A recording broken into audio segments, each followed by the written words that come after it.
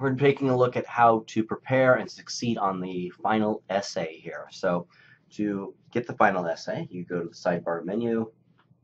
It's also hyperlinked in the syllabus, but let's just use this outlet right here. Opens up. Click this assignment right now and print it out and read it thoroughly. So let's go through it collectively, but you want to make sure, this is only a 5-week course, you want to make sure that you understand the expectations thoroughly within this next hour.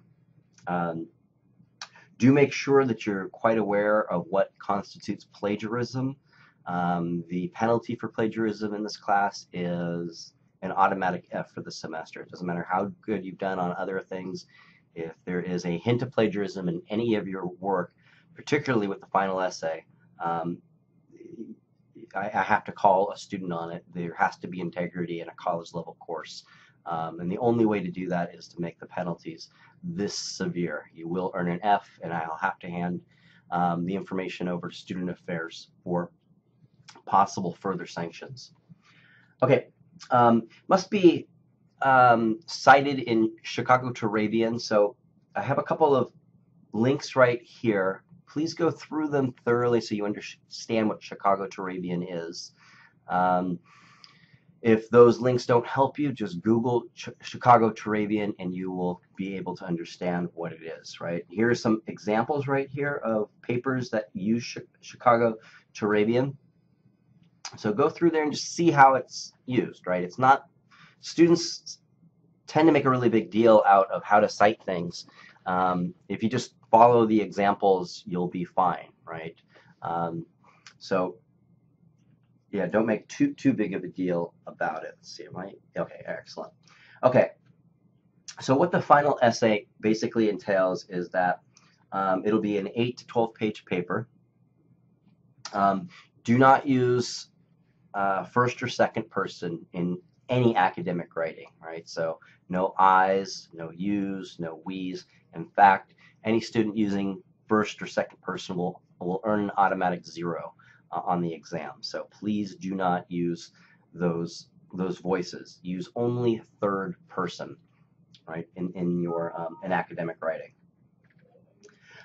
Here are the prompts. So please look through these prompts. Part of your orientation exam is going to ask you to explain which prompt looks most interesting to you, and begin preparing for this exam. You want to begin preparing for this exam on day 1. This is something you do not want to begin preparing towards the end of the semester. It's too big of a paper. And how you do that is, let's see, do I have any index cards? Get yourself a deck of index cards, just a pack, should be fine. And have a good understanding of which essay prompt looks most interesting to you and that you want to prepare for. And then as you're doing the assigned reading, or as you're viewing a lecture in this course, or watching a film, whatever the case is, have your index cards handy with you. And if you come across some information that seems that it might help you respond to your essay prompt that you choose, one of these 5 essay prompts, on one side, write that information down, whether it's a date, whether it's a quote, whether it is some sort of argument, whatever the case is. And then on the other side, just write down simply where you got it from, right? Lecture on the Age of Expansion, or lecture on the Constitution, or Chapter 1, Section 2 from the textbook, whatever the case is. And then towards the end of the semester, when it is really time for you to sit down and write this paper out, you'll have a deck of cards. Might look like this. Might be a little smaller. It just depends on how much preparation you put into it and how much information you wrote down. But anyway, you'll have a deck, and then you'll lay out your cards out on a table. Just lay them out. And what this will help you do is it will help you see in a very easy way of what you have in front of you.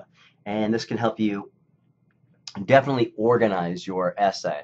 And you could just begin right from there, creating the narration and the argument necessary to construct your final essay.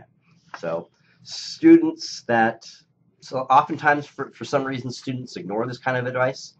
I don't know why. Successful students, this is the kind of thing that they do. So if you want to be successful in this course, especially in a course that is condensed like this, having a tool like this handy is amazingly successful for students that choose to do it.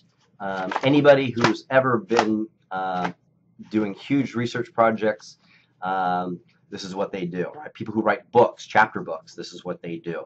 And so you might as well too, because it's a very easy way of seeing the body of work that you have doing.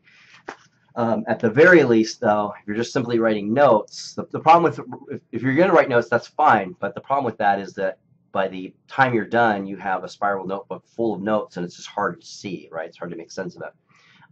But whatever you do, make sure you start now.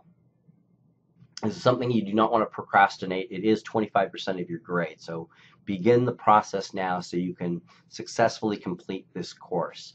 Don't let the task of writing a final essay get in the way of your success, right? You might not write an A paper, right? You might not even write a B paper, but even a C paper is better than nothing, right? And it's not all or nothing. A lot of students, I think, get stifled by taking on a project like a final essay because, oh, I can't do that. It's just too much. I won't earn, if I earn a C, I'll probably fail the class. Or even if I earn a D, I'll probably fail the class. Not necessarily true. Let's say you attempt this and you end up earning a D on this, right? You've still, that would be about probably, so the course is about 25% of your grade. Hey, how are you? You doing Doctor Day? Is about 25% of your grade, right? That was actually the dean of distance education just walked by and said hello to me. Very nice guy. If you end up earning a D, you've still earned 15% of your grade and have only lost 10% of your grade, right? And so if you've done really well on the exams, yes, that 10% is still a lot, but in relation to the rest of the course, it's not going to make you fail the course, right? What will make you fail the course is if you don't even try to do it. Right? You don't want to lose 25% of your grade because that would mean you'd have to ace everything in the class just to earn a C, right? Because you would lose 25% of your grade, and then that would only leave 75% of your grade left, right? So you want to make an attempt. You want to begin this now. All right, that's all I have for this. Please let me know if you have any questions or concerns about this assignment. You can do this.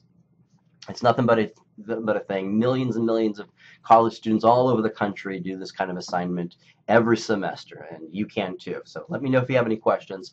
I'll talk to you later. Bye.